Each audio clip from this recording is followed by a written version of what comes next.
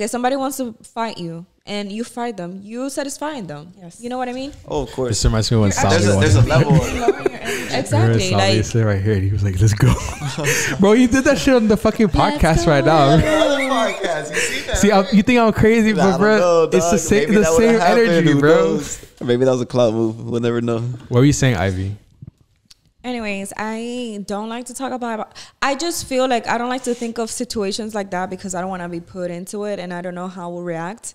Yeah. I've never been into a fight. I don't want to be. Please God, I hope that I never make it to jail because I don't. You know. I think like make it to jail. Like it's like a destination. No, it's not even about making it to. I get what you're saying. Like you don't have to think about those things. I hope I'm never put in that situation. What's crazy is literally you can go to jail for no anything. Oh, yeah, literally for anything, and like God protect me. You know what I mean? We're like 20. We're like almost. How old are you? 26 years old.